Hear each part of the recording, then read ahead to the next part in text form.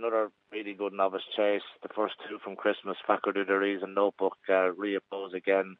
And there's no reason to see why Factor Du Deriz can overturn the form with Notebook. That was a great jumping display with Notebook at Christmas, and he's an improving chaser.